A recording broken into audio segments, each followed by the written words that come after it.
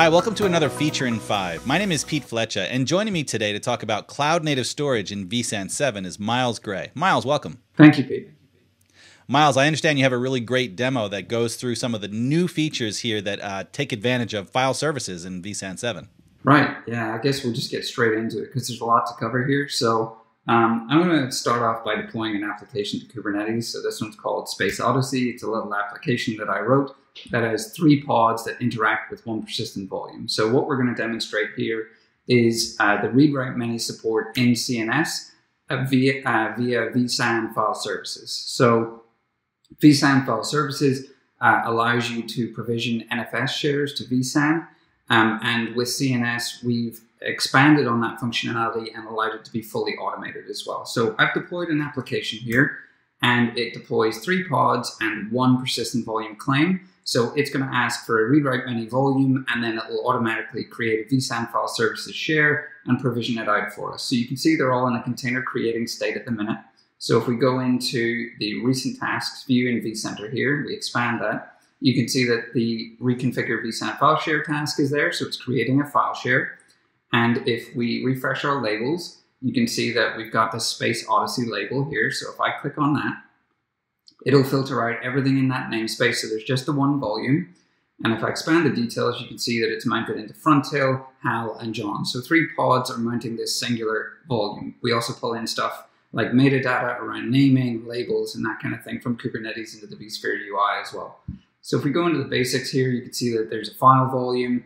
This is the file share ID. Here's the data store that it lives on. This is the storage policy applied. Is it compliant with the storage policy? And what is the health status of that file share? Obviously, this takes a few minutes to populate, and we've just created it.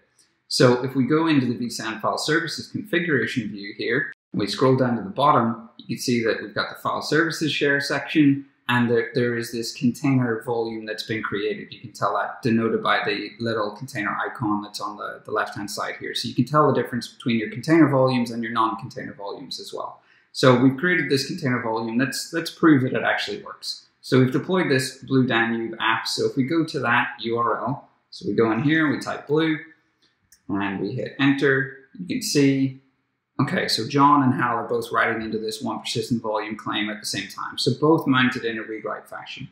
So let's take this a step further and we'll prove that this works. So we'll delete the Hal pod. We'll just make sure it's gone. So you can see, yeah, we've just got Frontail and John left. And if we go back into our application here and we scroll down to the bottom, you can see that we've just got this John one saying open the pod bay doors now. So Hal doesn't exist anymore. We can take this a step further. So if we delete the application, obviously we get an error because we already deleted the Hal pod, but that's expected. And if we go in and we refresh this, you can see that the application is gone because we deleted the application. But the interesting part is if we go into vSphere and we refresh, you can see that it's cleaned up after itself.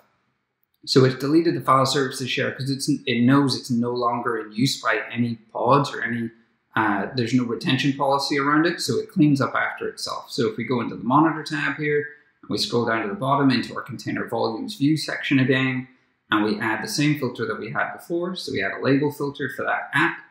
You can see that Space Odyssey isn't in there. So we've got full lifecycle management automated through CNS using vSAN file services in vSAN 7. Wow, I like that. So a few observations. 1, I love the Space Odyssey reference. That's great.